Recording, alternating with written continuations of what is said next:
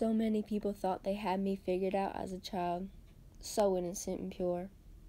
But you didn't know my thoughts would be running wild, the demons that I had to endure. The way they were brutally attacking me, that's for sure.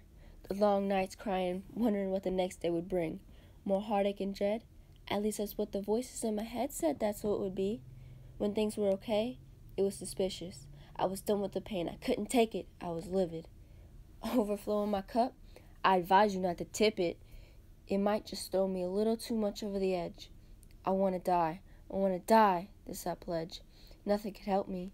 No person, no pill could take away the pain. My thoughts, these thoughts are driving me insane.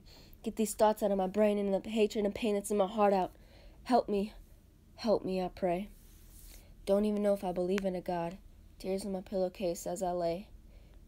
Couple years later, something amazing happened. My heart changed and my thoughts did too. And suddenly, the bad days didn't seem so blue. There was a peace surrounding me I couldn't explain. Life was still chaotic, but also a love in me I couldn't contain. Depressed to joyful, this cup wasn't half empty, but half full.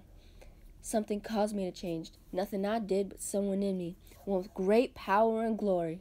Believe it or not, but that doesn't affect me. You want this change, you can have it too. By the one who could truly free us. The one with the amazing name of Jesus.